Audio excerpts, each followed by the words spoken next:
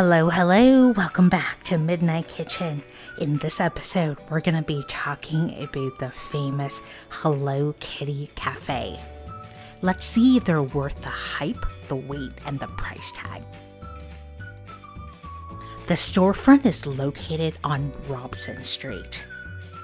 There are so many amazing restaurants and shops around here, but unfortunately, we've not explored this area due to parking challenges.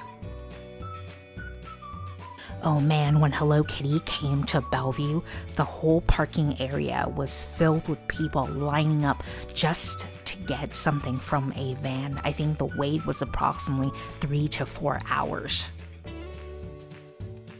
Okay, we're finally here. The line is not long at all. Let's see if it's worth the hype. They offer a variety of drinks from coffee to teas and a variety of desserts too. We have dinner plans after this, so I'm going to go with the most basic, a mango green tea. Let's see how well they do with the most basic drink. Let's see if this $8 tea is worth the price tag. Okay, now let's check out the second floor. There are so many photo spots around the entire cafe, perfect if you're a Hello Kitty fan.